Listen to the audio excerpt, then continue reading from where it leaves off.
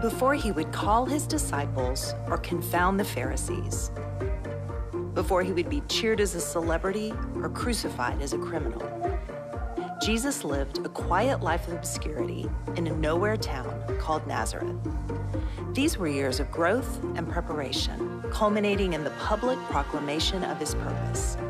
Join us as we turn to the Gospel of Luke and discover the backstory of Jesus, the most widely known yet profoundly misunderstood person who ever lived.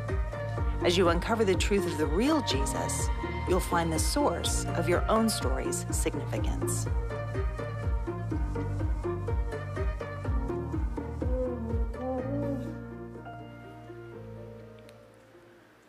I'm very glad that you're here today as we continue to move through the Gospel of Luke and move into second part of chapter 3 and into chapter 4. And to kick it off, let me ask you a question. Are you a typical American? Here's what I mean. If you are a typical American, you have seen one movie since January 1st. You're about to see a second one because the average is about 2 per month in our country. And you have watched several TV shows or TV episodes, and you will keep doing that all year. Denise and I are watching a brand new episode, a series that we just ran into this weekend called Hannah. And I mean, it is every night when we hold hands, we're going like, gosh, what could happen next? Confession, umbrella of grace from you, please. We just finished Ted Lasso. And great storyline, lots of life lessons to learn. And do not watch this with your children. You will be very embarrassed. And they will be saying, Mom and Dad, you're so cool. Do not be cool. Do not be cool. Now, why do we love movies so much? Why do we love TV shows and series so much? The answer is because we love stories. Donald Miller says it this way. The human brain is wired for story. That is, we are made to think, we're created to think of our lives as a story. We learn from stories. If you don't believe me on that, give somebody a series of statistics for 10 seconds, watch their eyes, or simply tell them the beginning of a story for 10 seconds. The first one, they are checking out. The second one, they are with you. In fact, your whole life is a story, isn't it? And in every story that you care about, there's always a character who faces a test. That test is a challenge to their identity to see whether they will live up to their identity or below their identity. And it will prepare them for their future. Now, today we're going to look at Jesus and how he understood his story, how Satan tested him to not live up to his identity, to see if Jesus really believed his story.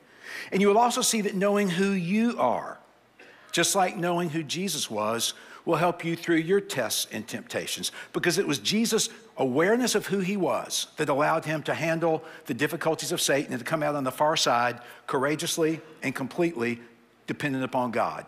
And it is only as we know who we are that we can do the very same in life. Here's the bottom line I want you to keep at the forefront of your mind throughout this message. Because Jesus knew who he was, he could withstand the tests and temptations he faced. And I believe the same is true for you, every one of us. So we're going to ask 3 questions about Jesus, and then we're going to run ourselves through that same series of 3 questions. So here's question number 1 about Jesus. Who was he? Who was Jesus? If the title of today's message is Jesus knew who he was, then who was he? Now, we're going to be moving into Jesus' baptism in the middle of chapter 3 and Jesus' temptations in chapter 4. And you'll notice that this is Jesus going public. He is no longer in quiet little podunk backwater Nazareth, working with his father, listening to his mother, relating to his brothers and sisters, and a handful of townsfolk. Jesus is now getting ready to go public. And here's how verses 21 and 22 read. One day when the crowds were being baptized, Jesus himself was baptized. As he was praying, the heavens opened, the Holy Spirit in bodily form descended on him like a dove, and a voice from heaven said, "You are my dearly loved Son, and you bring me great joy." Now, this is not the first time that Jesus has ever heard the thought that he is God's son. In fact, I said 2 weeks ago, I believe that when he was 12 years old in Jerusalem talking with the religious leaders and the experts in the law, that he knew he was God's son. In fact, when Mary came back looking for him, he said to her, "Mother, why are you looking for me? Didn't you know I needed to be in my Father's house?" So he already knew he had a very deep relationship with God, but it needed to be reaffirmed. So one day Jesus went to the Jordan River to be baptized by his cousin, his relative John. And he's praying. Now, I don't know if that means that he entered the water praying, if when he went underwater he was praying, if the whole thing was wrapped in prayer. But I do know that at all the important moments of his life, Jesus prayed. When he chose the 12 disciples, he prayed all night beforehand. When he went into Gethsemane the night before crucifixion, he was praying. When he was on the cross, he was praying. So every time there's something important, Jesus enters into a time of prayer. Now, as he prays here, three things occur. He emerges from the water and he sees and hears three things. The first is the heavens opened up. Now, I don't know what that looked like, but in my mind, it looks something like this.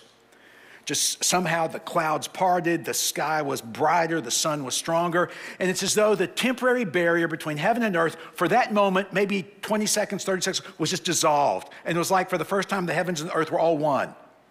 Maybe an image of what they will be one day when there's a new heavens and a new earth. God removed for just that split second that visible barrier. Then the Holy Spirit swooped down on Jesus and landed on him, and to everyone else it looked just like a dove. I mean, it was something in bodily form. And then the Father spoke audibly and said, "You are my Son. I love you. You fill me with great joy," or "I'm pleased with you." And before we go any further, I just want to ask you to notice right here the genius and the mystery and the beauty of the God whom Christians worship. We believe he is one, as our Jewish fathers and mothers all believe. "Hear, O Israel, the Lord your God, the Lord is one." But as Christians, we believe that that one is also three in a mysterious way. And while there's no word Trinity right here, look at this passage. The Father speaks to the Son, the Spirit comes down and fills the Son hears the words of the Father. I mean, you get the whole spirit of the Trinity right there. Now, as I said, what Jesus heard wasn't new to him. And the reason it wasn't new is because he knew Scripture so well. For example, he knew he was the Son because he'd been reading the Psalms, and he'd come across the Messianic Psalm, Psalm 2, verse 7, where the king says, "You are my Son, today I've begotten you." Jesus knew that. And he knew that when he heard the Father say, "You are my Son," he thought, boom, he's talking to me. That's a Messianic Psalm about the Messiah one day.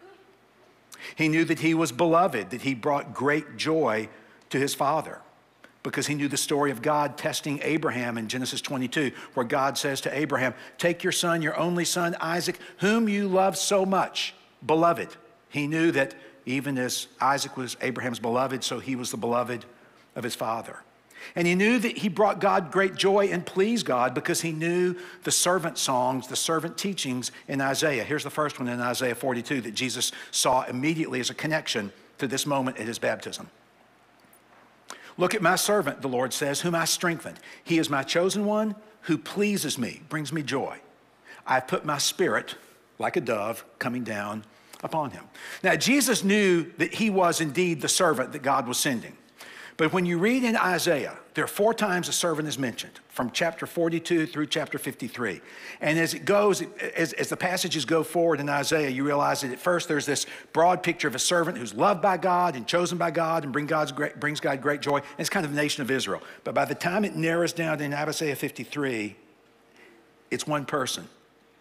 And he is going to go through a very difficult life of substitutionary suffering for God's people. Look at Isaiah 53, because Jesus knew this applied to him too.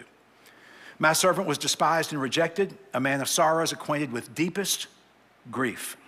He was oppressed and treated harshly, yet he never said a word.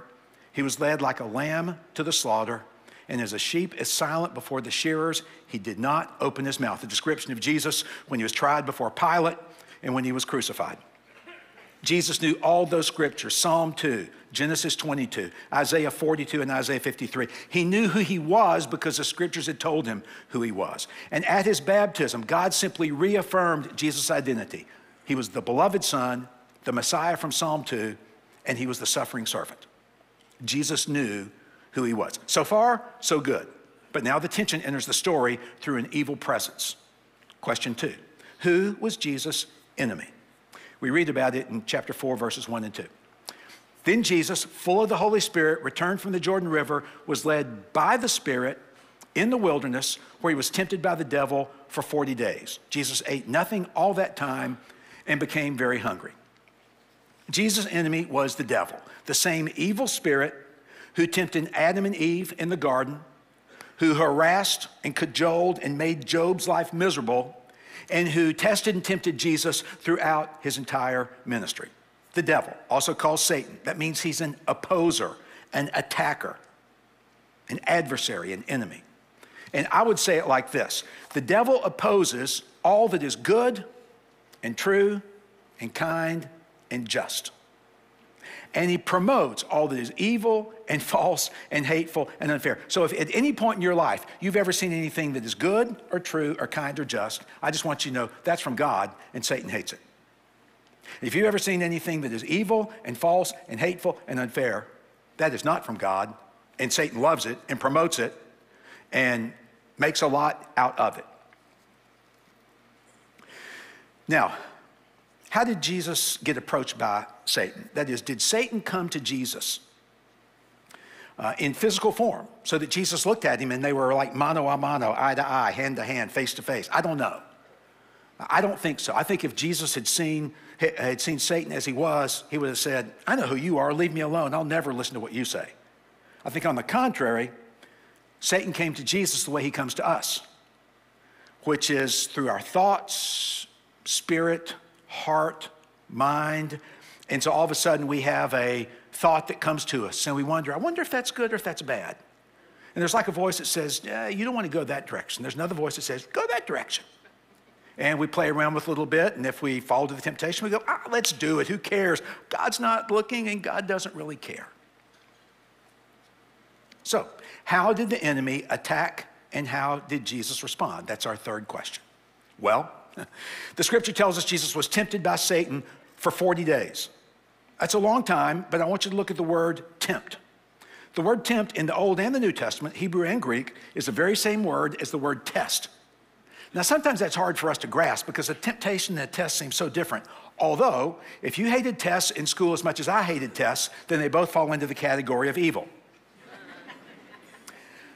In fact, the Greek word pyrosmos can mean test or trial, and we never know how to translate it until we see the context, and then we can see which one it is. So how can we know? Well, here's what I think. I think that when it's a temptation, Satan uses it to tear down your faith. And I think that when it is a test, God uses it to build up your faith. And you may be thinking to yourself, Paul, are you saying that one event could be simultaneously a test and a temptation? Yes, I think it can be. In fact, perhaps it often is. For example, let's say that you decide to let your 12-year-old spend the night with a friend this next weekend. Well, in the spirit of goodness, you are simply testing their maturity. Will they do well and handle that responsibility well? Of course, when kids get together, that experience could wind up as a temptation. We all know that. We were at parties where it became a temptation instead of a test, or maybe it was both. Let's go to a different example, one that's higher and one that's on our minds a lot. In fact, it's a word that's not a 4-letter word, but that should be. It's 11 letters, coronavirus. I hate it. I try not to say it hardly ever, but we can't get away from it. It's the gift that keeps on giving. Now, when I think of the coronavirus in these terms, I don't think God sent it. I also don't think Satan sent it. Here's the point. I don't know either one of those true statements is true, but it just doesn't make sense to me personally. It's beyond my pay grade to understand either one of those things. God knows it, and to my knowledge, God has not told anyone. But God wants this experience to build up your faith and not to tear you down. God wants this experience to strengthen you and not weaken you. God wants through this experience to build into you what the Apostle Paul calls the fruit of the Spirit in Galatians 5. That is love, joy, peace, patience, kindness, goodness, faithfulness, gentleness, and self-control. That's what God wants to use this experience to do in your life and in my life. But do not be mistaken. Satan is going the whole opposite direction. Satan wants this experience to tear down your faith, to weaken your moral character and your integrity, and to increase not the fruit of the Spirit, but what the Apostle Paul calls in Galatians 5, the opposite of the fruits of the Spirit, which are the works of the flesh. Can I just read these to you so you remember what Satan seeks to do in all of our lives through something like the coronavirus or anything else that is difficult? Sexual immorality, impurity, lustful pleasures, idolatry, hostility, quarreling, jealousy, outbursts of anger, selfish ambition, dissension, envy, evil, drunkenness, and that's just 13. Did any of those have an uptick in your life after coronavirus hit in March of 2020? For a lot of us, a whole lot of that had an uptick. Why? Because Satan wanted to use it for his purposes. Now, nobody knows when this silly virus is going to calm down. And until then, you can either let it tear you down or you can let it build you up. You can either let the evil one have his way or you can let God have his way. Now, I believe there's a principle here, and here's the principle. In every challenging moment, God is testing you and Satan is tempting you, but it's your response that makes all the difference. All right, 3 temptations are highlighted here out of dozens. Remember, it said that for 40 days Jesus was tempted. We get the 3 biggies. And here's the first one in verses 3 and 4. Then the devil said to him, "If you are the Son of God, tell this stone to become a loaf of bread." But Jesus told him, "No. The scriptures say people do not live by bread alone." Now, the devil begins here, as he usually does, by planting a seed of doubt in Jesus' mind. He uses the phrase, if you are the Son of God. Does that remind you of the words that the serpent spoke to Adam and Eve in the wilderness? In the Garden of Eden, did God really say that you can't take of the fruit of that particular tree? Are you sure God said that? Satan loves to make us question God and to distrust God. And then he makes us play. And he says, tell this stone, since you're so hungry, to become bread and eat it. Take care of yourself. Now, why was this a real temptation of Jesus? Because if these were not real temptations of Jesus, then this whole experience that we're learning today is a sham. But if these were real temptations to Jesus, let's find out why. Why was Jesus vulnerable to this first temptation? Well, first, he was hungry. He had not eaten in 40 days. Any of you ever gone 40 days without eating? I often can't go 40 minutes. There was an occasion in my life about a decade where I went to a Catholic retreat center north of Birmingham. It's called St. Bernard's Abbey. It was a monastery, and I went up there every 3 months for 24 hours to fast and pray. I know, it was a dark time in my life, and I really needed to fast and pray and to sense God's call in my life again. Well, the longest I ever fasted was 24 hours. And even then, I had all the coffee, all the water, and all the Gatorade I could handle. Imagine 40 days. And then someone says, you got the power. Turn these rocks to bread. And Jesus did have the power to do that. Remember, it wasn't long, just maybe a few months later, that he would turn just a couple of loaves into a banquet for thousands. So he had the ability to do it. And I believe Jesus was asking, what kind of Messiah am I? Am I allowed to use my power to meet my own needs like this right here, or am I not? And he was asking, what kind of God is God?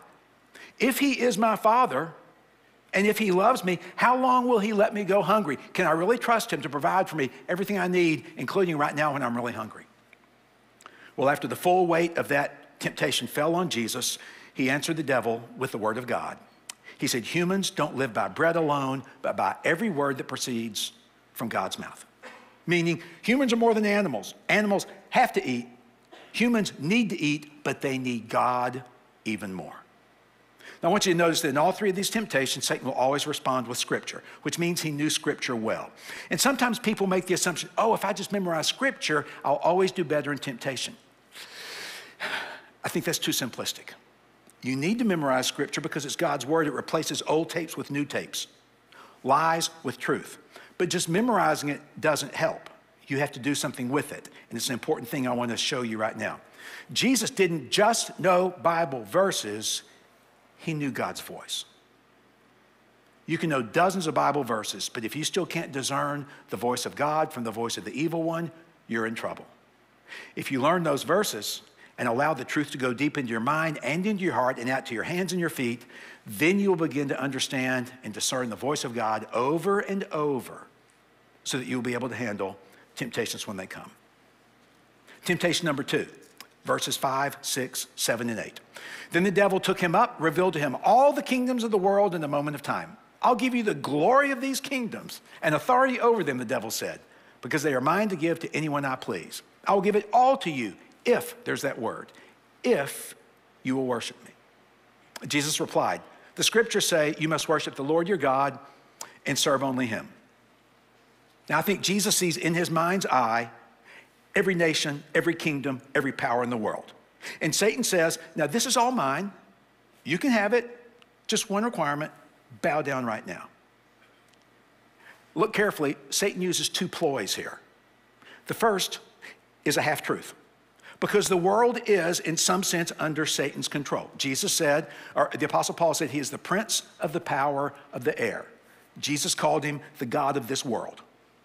But he does all of that only under God's ultimate authority and provision. And one day when Satan is out of the picture and there's a new heavens and a new earth and God's restored everything the way he always intended, Satan will have no power. He certainly has no power that God does not grant him now. So that's the half-truth. Then he used the ploy of trickery. He was trying to trick Jesus into compromising, because every time you and I get right goals and wrong methods, there's trickery involved. It was the right goal for Jesus to rule the world because one day he would. But it was the wrong method to say that it's now by bowing to Satan. Now, why would this have appealed to Jesus? Well, I think first because he knew he would have all authority one day. He wondered if this was the time. And I think he was asking, I've been waiting 30 years.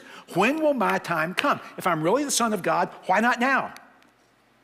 This world is full of evil, I think he said. God hates sin, I hate sin. God hates evil, I hate evil. Evil destroys people. If I take over now, it's not going to hurt anyone anymore. Why not now? And again, after the full weight of that temptation sat on Jesus, he responded again with a word from God. Worship and serve the Lord only. Now, Jesus knew that, yes, he was the Son of God, but also that, yes, he was the suffering servant. And he knew that he would never get the crown God designed for him unless he went through the cross that God also designed for him. There was no way for him to experience ultimate exaltation if he did not experience ultimate humiliation. No cross, no crown. Jesus knew it in his gut. He knew the only way to rule the world was to suffer and to die for it. And therefore, until that time, he would trust God in his ways. Temptation 3, verses 9 through 12. Then the devil took him to Jerusalem, to the highest point of the temple, and said, there's the word, if you're the Son of God, jump off.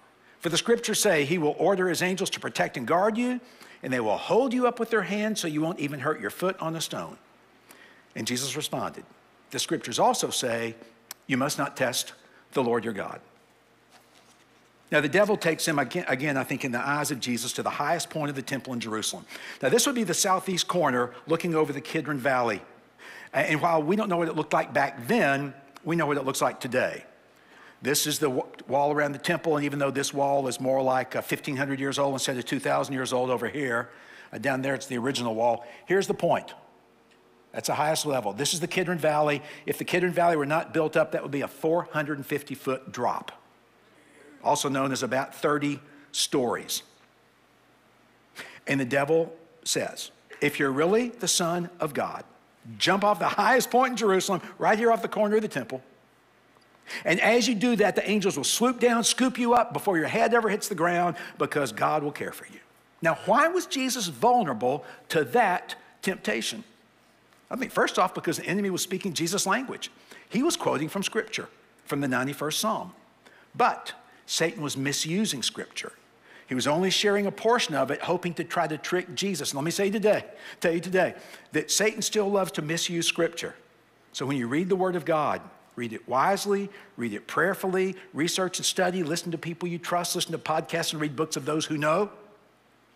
Because otherwise, the devil can also use the Word of God in a negative way, just like he does right here. And I think Jesus was asking the question, what is wrong with getting God to prove that he loves me? If I'm really the Son of God, and if he's really eternally committed to me, then why can't he protect me right here, right now? Again, after the full weight of the temptation fell on Jesus, he responded with the scripture, do not test the Lord your God. Jesus saw through Satan's trickery, because the trickery was this. Satan was trying to get Jesus to write a check that God couldn't cash. And you and I are often tempted to presume upon God and to test God in a foolish way and to try to get God to cash a check by something that we promise that God will have to do for us or for other people. All right, those are three temptations. And when I look at those three temptations, I see a common thread all the way through. And it's this: is God trustworthy? That's what Satan was making Jesus focus on and process through. That is, if God is love, will he keep me healthy, wealthy, and wise? If God is love, will he give me everything that's rightfully mine right now? If God is love, will he protect me no matter what? And it's at this point that Jesus' understanding of God and of life and of human suffering is so far beyond ours that we need to learn. Here's what I believe Jesus understood. Jesus knew that God's love sent him into the world. He was clear about that. And that the cross was the only way the world could be saved. He was clear about that. And for him, this was not a contradiction. For most of us, that becomes a contradiction. To hear God whisper to us, I love you, I care for you so deeply, I'm so glad you're my child. And by the way, you're going to suffer in these ways in life. We're going, no suffering, no suffering. If you love me, make my life a bed of roses. If you love me, make it easy. And if it's not easy and it's not a bed of roses, if there are thorns in there, then I know you don't love me. And for Jesus, there was no contradiction. Years ago, Corrie ten Boom and her sister were stuck in a Nazi prison camp, a death camp. And although she survived it, she and her sister went through some of the worst sufferings, and she watched her sister die there. Here's one of the comments she made later in life. She said, there is no pit so deep that God is not deeper still. And the reason she said that is because when you look at Jesus on the cross, you can't get deeper than that pit. So if today you're in the pits and you're blaming God for your pit, let me just tell you, God is with you, and he has gone deeper still than whatever you are in. Now, that is the story of Jesus. What about you? Well, of course, the first question is, who are you? The good news, hey, you're not the Messiah. You're not the unique Son of God who existed forever with the Father. You're not the suffering servant. We had one, he suffered well. You don't have to do that in his place. But you are a child of God. You are a son or a daughter of your Heavenly Father. You are a younger sister or younger brother to your older brother, Jesus. You are a part of the body of Christ, a citizen of the kingdom of God, but somebody doesn't want you to know your true identity. And that someone is your enemy. Question 2, who is your enemy? Your enemy is Jesus' enemy. What else would it be? You're his follower. So don't be surprised when you face attacks and temptations and tests like he did. Now, they won't be identical because since you and I are not the Son of God on whose shoulders we must bear the burden of the sin of the world, we're not going to be tempted to jump off the height of the temple or to take all the kingdoms of the world or to turn rocks into stones. Those aren't real temptations for us, but they point to the kinds of temptations that we will always face. And Satan is always looking for an opportunity to get you and me to veer off God's course and onto our course or his course, which generally are about the same thing. Simon Peter messed up a lot in his life and had some great successes, so he knows what he means when he writes this near the end of his life. Stay alert. Watch out for your great enemy, the devil. He prowls around like a roaring lion looking for someone to devour. What an image. Your enemy is Jesus' enemy. Second, your enemy is not God, nor your spouse, nor your kid, nor your boss, nor any other of the usual suspects. I say that because one of my friends at Preston told me this last week. Paul, it's easy for people. It's easy for me, easy for my friends. When things are going bad and it doesn't change for a season, to assume that God is the problem or someone else. And yet the Apostle Paul is super clear in Ephesians chapter 6 when he writes these words. For we are not fighting against flesh and blood enemies, but against evil rulers and authorities of the unseen world, against mighty powers in this dark world, and against evil spirits in the heavenly places. That's who is our real enemy. So when you and I feel like it's right to villainize God because we're in a season of suffering, just remember, God is not your enemy. So then how does the enemy attack you? And how can you respond? Well, first off, you need to know the enemy's tactics, and that means that your enemy does not fight fair. My sister first told me this when she was chaplain at Cook's Children's Hospital, where she was a chaplain in the oncology unit, working with children and families of children, and many of those children died after long suffering and horrendous experiences. And one day she just came home and was worn out. We were talking on the phone, and she said, you know, Paul, she said, Satan does not fight fair. I took notice because she's the smartest Bayesian I've ever met. That's a fact. And I thought, okay, I'm going to remember that. And she's exactly right. Satan never fights fair. He lies. He twists the truth. He accuses. He plants seeds of suspicion and doubt. He will do anything to get you to distrust God. He will tempt you at every point that is important to your life and to the calling he has on your life. He will tempt you at the point of faithfulness to your spouse, to raising up your children to be godly children. He will tempt you at the point of serving others rather than lording it over them because you're so much better. He will tempt you at the point of sexual integrity, of ignoring and judging other people who don't look or sound like you. He will tempt you at the point of anger and hatred. And while this is going on, please don't think the evil one is creative. The evil one's not creative. Remember the piece of cake you fell for last week? Just like the piece of cake you fell for last month. That's not creative. Remember the image on the computer you fell for last week? Just like the face on the computer that you fell for last month. That's not creative. God's creative, not Satan. Someone said God has created 19,000 flies. That's how creative, 19,000 types of flies. That's how creative God is. If any of you understands that, please email me this week. Why in the world would God give us 19,000 kinds of flies? No idea. But God's creative. Satan is not creative. For Satan, it is the same old, over and over, the same game plan since the beginning of time. Get humans to believe lies about God and lies about who they really are. But while your enemy doesn't fight fair, be sure to know that your enemy can't stand or stand against God's truth. So, learn God's truth. Meditate on it, memorize it, read it, study it, learn His truth. Pack away in your heart, in your mind, as many scripture passages as you can. Not because they're magic. As I said earlier, you must learn to discern God's voice in the midst of all those verses. Let it change how you think. Let God's word disciple you more than social media disciples you, more than cable news disciples you, more than pop culture disciples you. Let Luke's gospel and Jesus be your ultimate disciple maker right now. And don't go it alone. As Sonia said, in care groups, we need one another. In small groups, we need one another. People who have been through temptations with us and will love us when we fall and help us to be picked back up and help us not fall so hard the next time. And remind yourself who you are in the eyes of God. And I would ask you today, do you know who you are in the eyes of God? Do you know your identity in Jesus Christ? We sang it earlier. Do you remember it? I'm chosen, not forsaken. I am who you say I am. You're for me, not against me. I am who you say I am. I'm a child of God. That's who I really am. And I can't think of anything better for us as we close this service than to sing that. So I've asked Warren to come out and just lead us in this so that our hearts and our minds can have that truth fill us, just the refrain. And I think you're going to resonate with this now after this scripture passage more than ever. Warren?